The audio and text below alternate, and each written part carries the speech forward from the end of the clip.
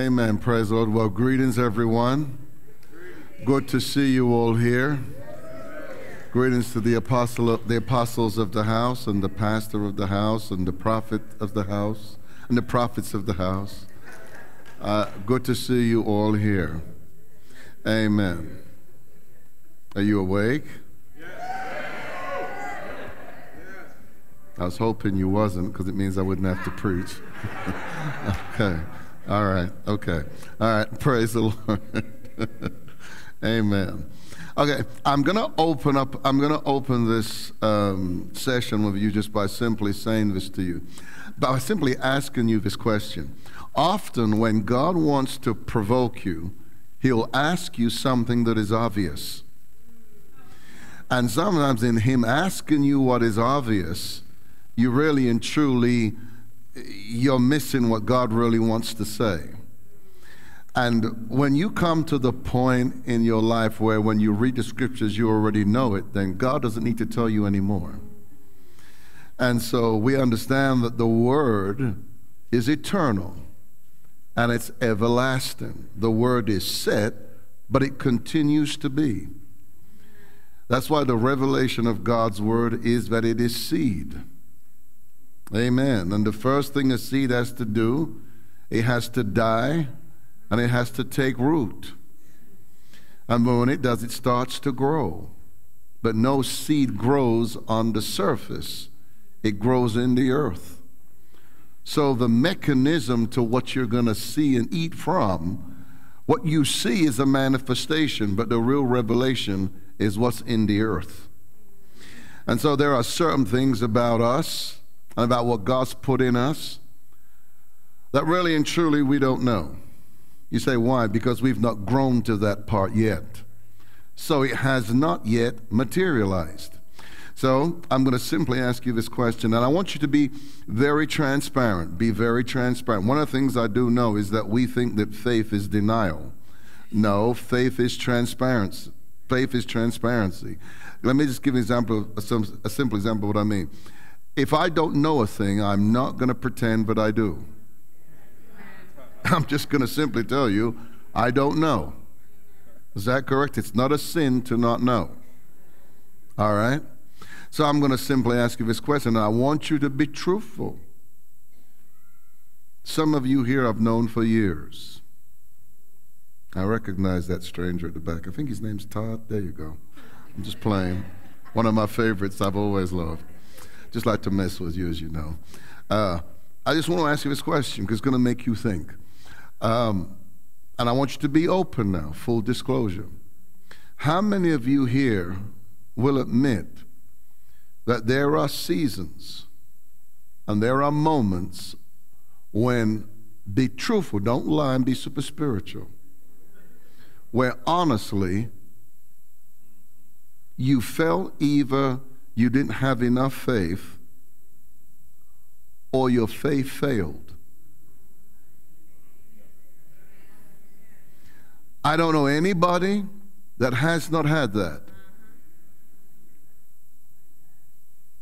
Can we be real? Let's be honest. Now you're going to understand this now, because memories are powerful. Because failure is a teacher. And there are things that you remember, and there are things that you remember that because you remember it, it's now part of your psyche. It's actually now preventing you from going forward because you're now conditioned by that failure. So you know what not to do because you've learned not to do because it didn't work before. So there are areas in our life where our faith is not developed. And we're in a time right now where no matter who you are, I don't care how great you are, there are things that we're going to face that's going to be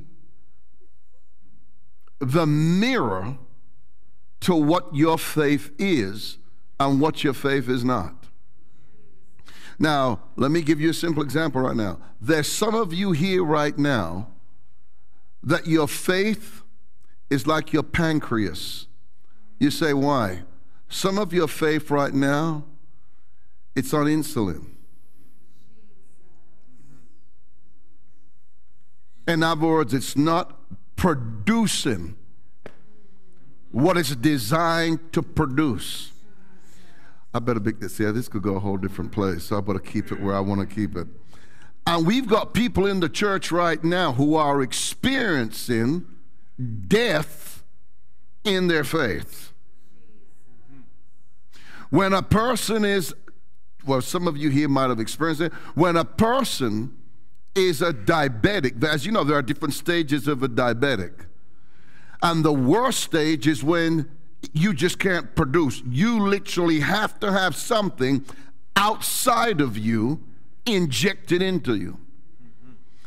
And that's what we're seeing right now with the body of Christ, is that we're seeing alternatives injected into our faith that's not producing the supernatural at the level and the rate that it should. So we're preaching and we're ministering to a people right now whose faith is literally dead. And we really do not realize why it's dead. And when you don't realize when your faith is dead, you keep repeating what kills your faith. And this is the day where your faith is to be alive. Now, why is there a strong emphasis on faith right now? People, I want you to listen to me good, and don't let anybody fool you. There is a direct relationship to faith and the presence of God. If the truth be told, faith cannot be separated from the presence of God, because faith is the way we live in the presence of God and access the presence of God, and faith causes the presence of God and the glory of God to materialize. And so we're in a day right now where I tell you right now what God wants to do is to get you off of the insulin that you've been taking for your faith. And he's going to change something. So let me just simply ask you some things just so you can see where we're heading right now. How many of you here know that all we need right now in these end times, how many of you here know that all we need is faith? Say amen. Amen. That is not true. I've just located your first death. You say, why? Because faith has to have a counterpart. You say, well, what do you mean by a counterpart? Well, the Bible says, add to your you hear me? The word says what? Add to your faith. What you add to your faith is the counterpart to your faith. Naked faith by itself will not produce. And what we're failing to understand is what we have to add to it. Faith has many, many, many counterparts. Oh my goodness gracious me. There's a counterpart right now that everybody is missing. No matter who we are, no matter how great your walk is, let me give you some example. Do you know that patience is a counterpart to faith? So you know what that simply means? Even though everything that God has provided is now, but not everything that God's provided has materialized yet. So faith in character versus faith in the now are two separate things. Isn't it weird that when you look in Hebrews 11, all the well-known heroes of faith are listed? But don't you find it weird? The person who you think would be there is not there. Let me give you an example of who I would have thought should be in the hall of faith, but for whatever the reason, he's not there. Have you ever not found it strange that everybody knows the story of Job? But it's weird. The writers didn't take the time to say Job. They said Moses. They said Abraham. They said Sarai. And there are times when people talk about, I'm waiting for something, for God to do stuff, and we jokingly say, you got to have the patience of Job. And you know what's interesting? I gotta be faithful to what I said. Only because I love you, I'm gonna stick to this. Listen to this. This is powerful. Because in the end times, faith is connected to patience. In the end times, patience is connected to the promises. You've got to look at your counterpart. You've got to look at the counterparts of faith. See, we preach faith, but what are the counterparts? Talk to me, somebody. What are the counterparts? Add to your faith. So without the add-in, there's no manifestation. So 2023, we're going to have to consciously make the decision of learning to add to our faith, understanding it's a counterpart. Now, there are people that's the counterpart to your faith. That's why there's such a thing as a company of faith. In the Priyabosha, in the prophetic, there's a counterpart to the prophetic. That's why in the Old Testament, there were companies of the prophets. They were counterparts. That's why in the New Testament, there were companies of apostles. They were all counterparts. What one never had, the other had. The other completed the other. What if I said to you, if you listen this good, this can be your year of completion. All the things that have not happened yet, everything that was in the process that all of a sudden grinds to a halt. What if I said to you, this is the year where there'll be no halt?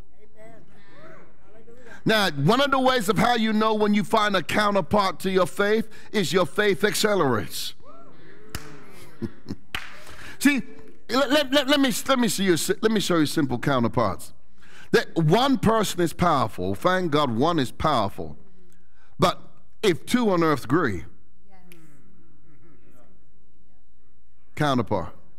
Turn to the person next to you and say, I'm going to find the counterpart to my faith. Say it again. I'm going to find the counterpart to my faith. I'm coming off the table. There will no longer be any insulin added to my faith. I'm not a diabetic. I'm connected to heaven. Therefore, my faith is alive. My faith is alert. And my faith is liquid. Say it after me. That means it's free. It's working. And it's flowing. In Jesus' name. All right. Amen. Say amen if you believe it.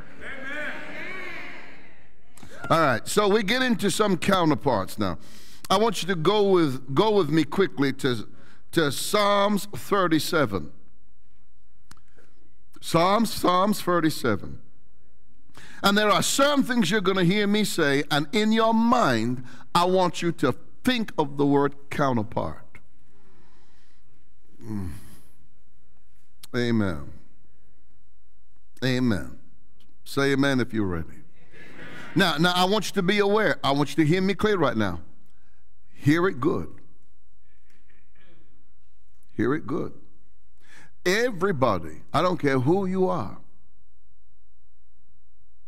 there are areas in your life that you know God has to move in, but something is missing, which simply implies the present faith that you have is not enough. If it was, it would have happened by now. Do that make sense to you? Like, I know let me give you an example. There are certain things in my home, in our home, that even though I have the authority to make the decision, there's some things I know, hear me clear now, if I do not get Marina's input, does that make sense to you? And we have been functioning so long without a counterpart. See, you're looking for more faith when all the Lord said to you is all you need is the mustard seed.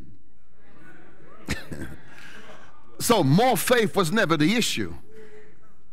It's the counterparts that will make that little mustard seed be what it's supposed to be. I don't know about you, but I'm telling you right now, it's about time that some mountains start to move. Some Red Seas start to open. Some things start to flourish. We're at that time right now where if this thing really is real, the whole church better come into it. Because if there was an alternative, if there was an alternative to living, then the scripture would state it. But it clearly doesn't say it. It clearly says, the just shall live. And you know something? If you have a progressive revelation of this truth, then you can progressively live in the supernatural. You can't live in, or better, let me say it to you another way. You can't live in the now having yesterday's supernatural activity when even wickedness right now is increased. You got to be current in the current flow of God to have supernatural activity.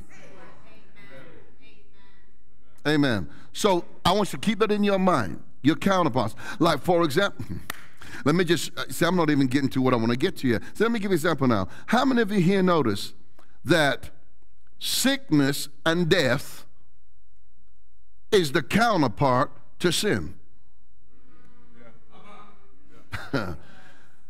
in that death didn't exist without sin.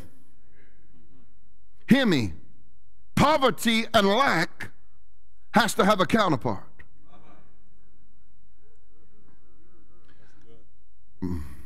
Praise the Lord. Praise the Lord. Get rid of, and there are some counterparts you better get rid of. If you want the flow of God and you want the blessing of God, some counterparts you better get rid of. Adam didn't know poverty. He didn't even know death. Death was a new thing. But it was a counterpart to the curse. It's very, very interesting. Say the word again, counterpart. Say it again. I want you to say it aloud. Hear me good. You will never thrive until you find this counterpart. I want you to keep that in your mind. Oh my God, have mercy. And sometimes what you're, okay, I can't get to it. And some of the times what you're familiar with doesn't mean because you're familiar with it that you're joined to it. Joseph's brothers proved that point.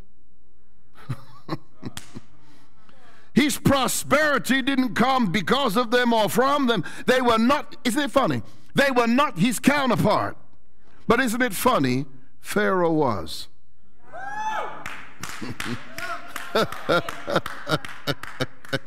Well, I bet, like I said to you, we can go a whole different vein. I want you to conscientiously look at the person next to you and say, I got to find my counterpart. Yeah, I want you to say it. No, say it. Put it out in the atmosphere. Say it again. Say it with me. Because my money. Say it with me. Because my money is connected to my counterpart. See, let me see, you got to hear me good. See, that's why people don't understand. See, that's why sometimes the wicked are your counterpart.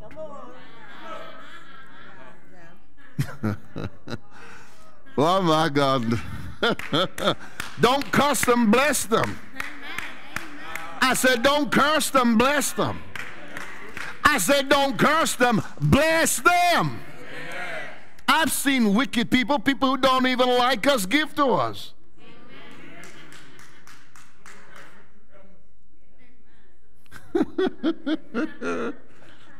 Oh my goodness gracious me, the counterpart.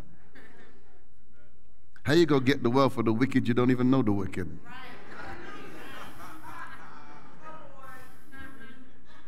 Anyway, I don't know why I got into that, but praise the Lord. Amen, amen, amen. Let's hope the wicked's not, actually, yeah, the more wicked people you get more of an opportunity to get the money. That's about right. Okay, all right. Okay, that'll work. All right, quickly jump with me, please, to Psalms 37, 3-5. 3-5. And I'm reading to you from the Amplified Bible. Trust, rely on, and have confidence in the Lord and do good. Dwell in the land and feed securely on his faithfulness. Delight yourself in the Lord, and he will give you the desires and petitions of your heart. Commit your way to the Lord, trust in him also, and he will do it. Say amen if you believe it. Okay, Romans 15:13 from the Amplified. May the God of hope fill you, now listen to this now, fill you with all joy and peace.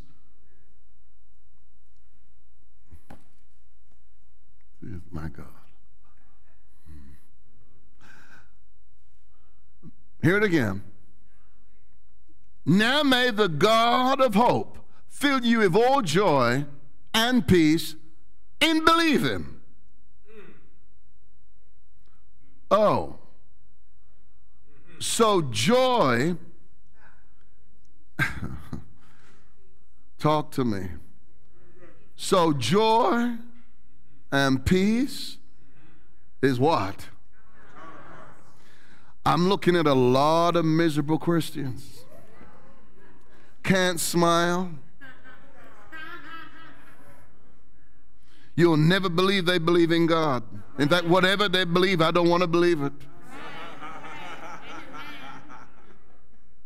I mean, it's not even funny. I mean, my God of mercy. Think about it. The counterparts. Without any of these things, your faith is not whole.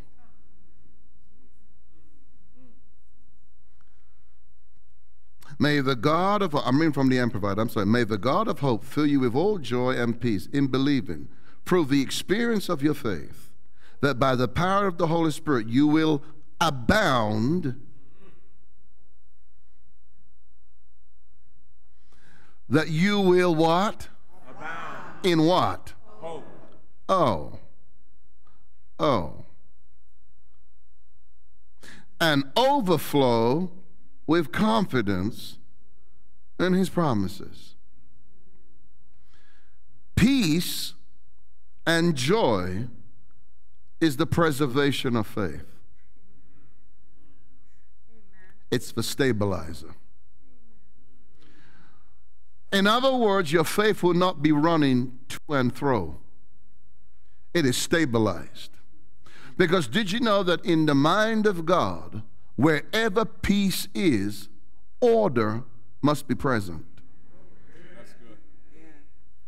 So your faith is in order. So now it's in order, it can flow. It can work. You won't misfire it. It keeps your faith liquid and in a state of ever producing. Now listen to this now, because I said it to you a minute ago. When your body no longer produces its own insulin, you need something from outside the body to help produce it. Now trust what I tell you right now. We've got a lot of diabetic Christians. The faith in the house of God right now is no longer pure. It's a defiled faith we're preaching to. That's why so many of our teachings in the church now has to be corrective, because we're teaching now to a faith that is now defiled. Hear us now. Today, what we are seeing is something outside of faith replacing faith.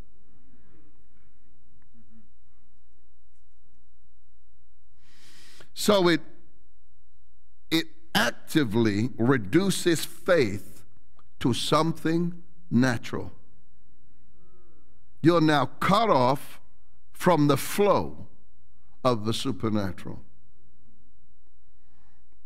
Hear this now.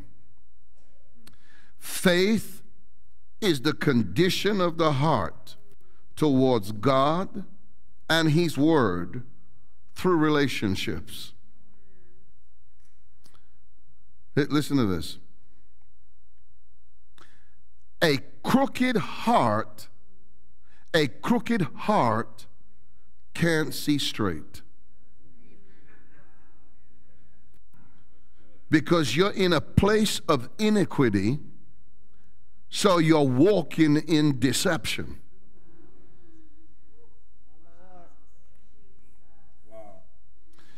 And when you're walking in deception, listen to this. Proverbs 21:2. Every man's way. Wow, nobody's hearing me now. You got mighty quiet. Every man's way is right. Okay. And see, when it's in your own eyes, can't tell you nothing.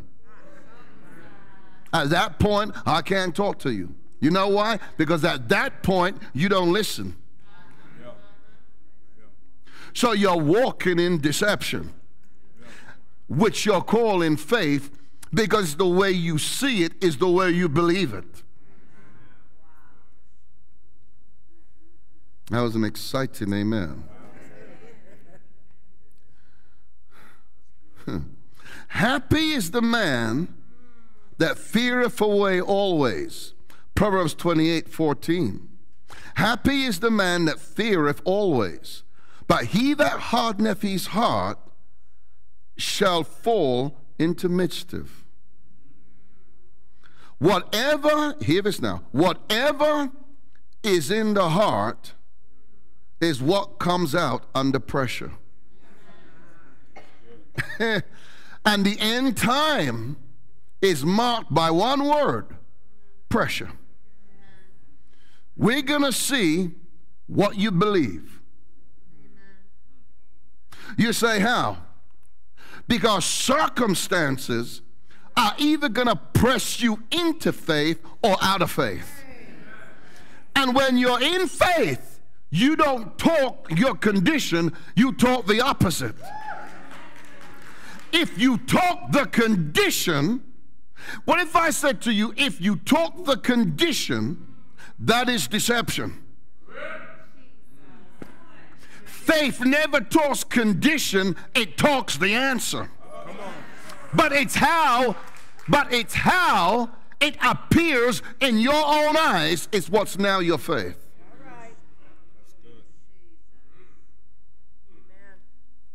You cannot walk in your own reality and then say you're mirroring the Word. Listen to this. Listen to this. Listen to this. Listen to this. Listen to this. Praise the Lord. Is there anybody there? Say amen. Amen. All right, here we go.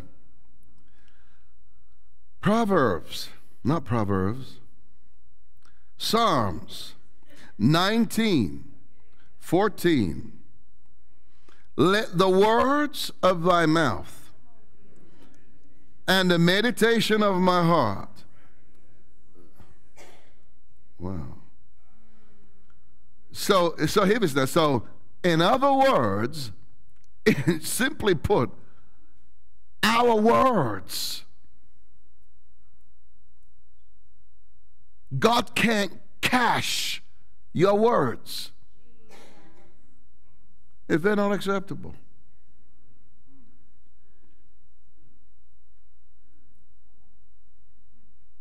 You got to change the currency. Huh. Luke 6:45. A good man out of the treasure of his heart bringeth forth that which is good. And an evil man out of the evil treasure of his heart bringeth forth that which is evil. For out of the abundance of the heart his mouth speaketh. I'm just reading you these things. Now listen to this now. James 4:8.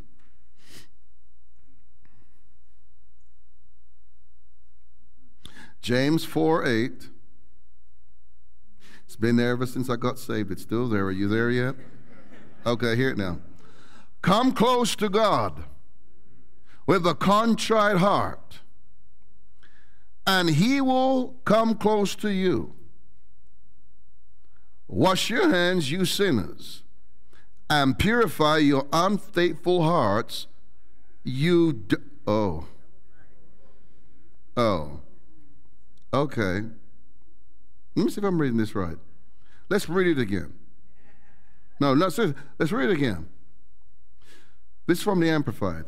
Come close to God with a contrite heart, and he will come close to you. Wash your hands, you sinners, and purify your unfaithful hearts, you double-minded people. So in other words, you being double-minded in the mind of God says you have more than one mindset.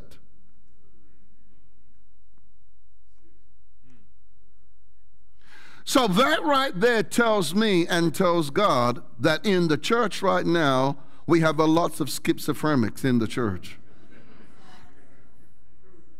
We have schizophrenic believers. They don't know what they believe. Amen. Because they've chosen to walk in what's in their own heart. And faith is the condition of the heart. Say amen if you're hearing. Okay, now listen to this. I have to be very good. Look at a person next to you and say, what's in your mouth? Samuel L. Jackson has been saying for the last few years, what's in your wallet? But God's not asking what's in your wallet. He's asking what's in your mouth. And what's in your mouth comes from what's in your heart. Now listen to this now. Proverbs 18:20 and 21. A man's stomach will be satisfied with the fruit of his lips. He will be satisfied with the consequence of his words. Death and life are in the power of the tongue. So hear this now. Simply put, scripture that we read all our lives. So right now, we can be walking in death or we can be walking in life. So if we're speaking the way we're speaking, you are slowly dying.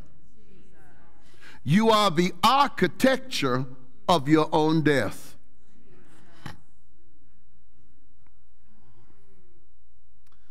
And those who love it and indulge it will eat its fruit and bear the consequence of their words. Proverbs 8, let me read to you again. I'm going to read to you now from the King James, because we know God taught King James. A man's belly shall be satisfied with the fruit of his mouth, and with the increase of his lips shall he be filled. Death and life are in the power of the tongue, and they that love it shall eat the fruit thereof. Turn to the person next to you and say, I'm going to change the fruit, because I'm going to change what I say. Now, one of the things I think that's important right now is this, is to not catch the spirit of the age. This is what I mean when I say that. How do you know when you quote the spirit of the age? Because you begin to talk just like them. If you're not, you know what's bad? When they say there's going to be recession, that's one thing. But you know what people don't understand? When you start saying it, when you become a participant in somebody else's word, you're going to have their reality. So if everybody right now is speaking recession, then look for it. You know why? Because you're speaking it. I'm not looking for a recession. You say, why? Because there's no recession in Canaan. Haven't you heard? There's no recession in the promised land. Hallelujah. We have in 2 Corinthians 4:13, we have in the same spirit of faith, according as it is written, I believe, and therefore have I spoken. We also believe, and therefore speak. Say it with me. I have the same spirit of faith, according as it is written. I believe, and therefore have I spoken. We also believe, and therefore speak. Hear this right now. Put this in your spirit, man, right now. You have to learn to see your mouth as an ATM machine. Oh, hallelujah. Amen. You got to learn to see your mouth as an ATM machine. In fact, I want you to do something right now. Just do as I tell you. Don't think about it. Just do it. Take out your credit card. Just do what I tell you right. Just take out your credit card. I want you to just take out your credit card. Forget the checkbook now. Just take out your credit card and just put it up in the air. I just want to show you something. Just conscientiously, just put it in the air like that. This to me is so funny. I'm looking at you looking like you got arthritis to go in your pocket to pull out the card, Jesus. Listen. Okay, lift it up before God right now. Okay, now listen to this right now. What you can pull out of the machines in the earth. Talk to me, somebody. No, keep it there right now. It's limited. Is that correct? In fact, you can only take out what's there if it's there. Okay, now keep your card there right now. You cannot put your card into the machine without having an access number. Your tithe and your offering, I better be. It guarantees whether war, whether recession, come rain, come shine, there's a guarantee that there's something in the place. And you can draw it day, noon, or night. You can take it down now. So the question is right now, where do you want to put it? Where do you want to put it? Do you want to put it in a place where there's a limited daily supply you can take out? Or do you want to put it in a place where there's no level? There is no cap. In the mind of God, it can be a house. Watch this now. But in the earth, I don't have that. Your testimony just proved it. The one you told just proved it. What you didn't have here,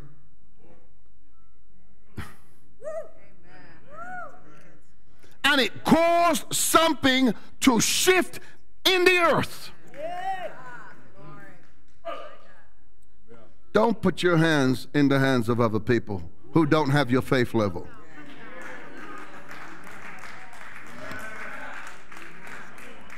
Use your mouth understanding. Your mouth is an ATM machine. Blessed be the name of the Lord. Now say amen if you believe it. Amen. Faith is the eternal language of God. He doesn't have another language, and there's not an in-between. God works from the level of your expectation. Expectation requires action. There is no such thing as passive expectation. Expectation requires action.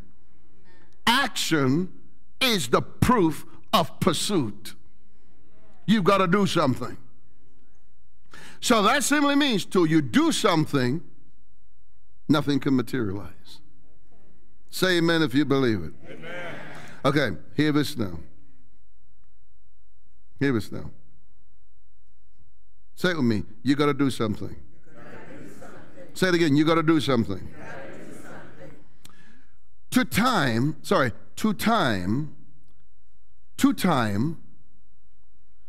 faith is always the future. But to faith, time is the compression of now. That was the, isn't it funny? What man is saying now, prophetically, faith was always the original multiverse.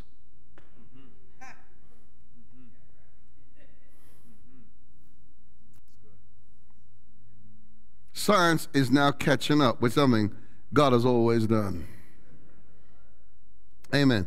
Amen. See, you, like what Jimmy said yesterday, see, you've not even caught up with you yet. The original you is calling the lower you.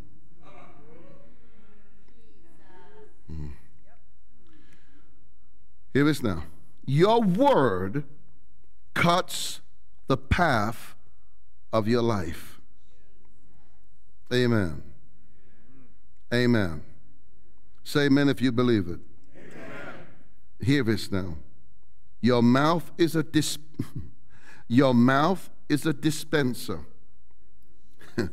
Every time you speak, something is transferred. Oh, hallelujah. Hallelujah. Faith suspends the laws of nature, proving there's a higher law that it's not subjected to. Faith will not be bullied by reason.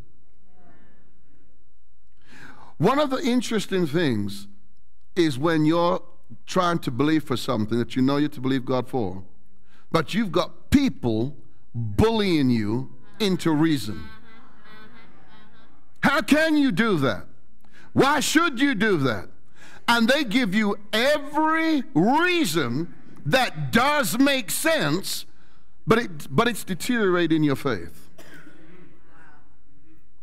So you're going to have to choose right now to either accept reason, or you're going to have to simply choose to cut your path. Hear it again. Faith will not be bullied by reason. Say amen if you believe it. Amen. Amen. Praise the Lord. I want you to lift your hands before me today, and I want you to make this declaration. Hallelujah. Say it after me. Upon the authority of the written word of God and the evidence of the finished work, as an heir of God, I contest. Oh, I feel it. Something's getting ready to happen. No, something's getting ready to happen right now. In fact, say this with me again. Upon the authority of the written word of God and the evidence of the finished work, as an heir of God, I contest every debt, every sickness, every disease, every work of the enemy in my life right now.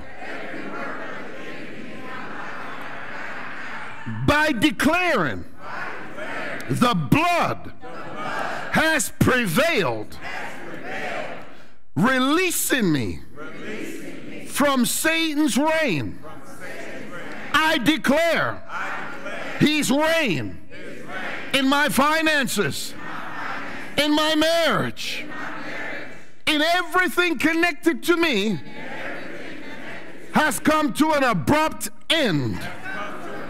In Jesus' name. And I declare, I am not under the jurisdiction of darkness, but I am a legal beneficiary of the finished work. In Jesus' name. In Jesus' name. Now stand on your feet and begin to praise him. Begin to praise him. Begin to praise him. Begin to praise him. Begin to praise him. Hallelujah. Hallelujah. Hallelujah to the Lamb of God. Hallelujah. Hallelujah.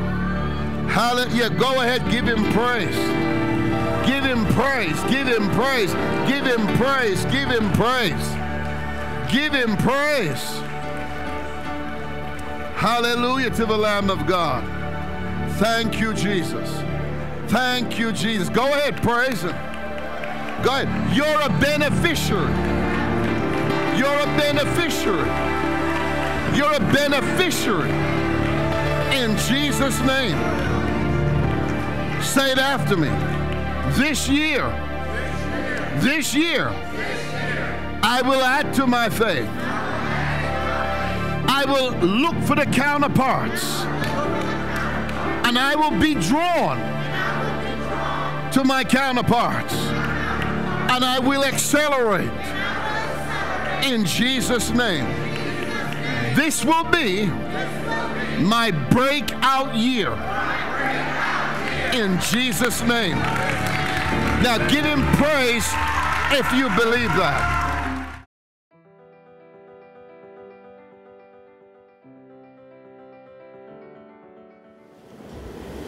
I want to thank you so much for taking the time to join us today for our message. I trust that the word was inspired, encouraging, and enriched you in your journey and walk of faith. Listen, you may have never made a confession of faith in Christ Jesus. I want to simply give you the opportunity to invite Christ into your heart. Simply make this confession of faith out of your mouth and believe it in your heart. But say, Dear Heavenly Father, I repent of sin, both knowingly and unknowingly. I believe that Jesus died and was raised from the grave that I might be justified. I receive you today as my Lord and as my Savior. I thank you for filling me with your precious Holy Spirit, that I may better know you and that I may better serve you. Friend, if you prayed that prayer for the very first time, Christ is now alive on the inside of you. You have received the gift of eternal life. I want to encourage you to connect to a Bible teaching church. If you live here in the northeastern Ohio area, I invite you to come and worship God with us. Listen, also, if this message has blessed you, has ministered life to you, then I want to encourage you to sow into the ministry. The Bible says when we receive of the food or the word of God spiritually, that we're to sow naturally. And truly as offerings and gifts of love that enable us to continue to do what we do to bring the gospel to you right where you are. So we appreciate every gift of love that you sow into this ministry. Truly, you are making it happen. Well, until next time, I would encourage you to journey throughout your week and continue to look, love, and live like Jesus. I'll see you here next week. God bless.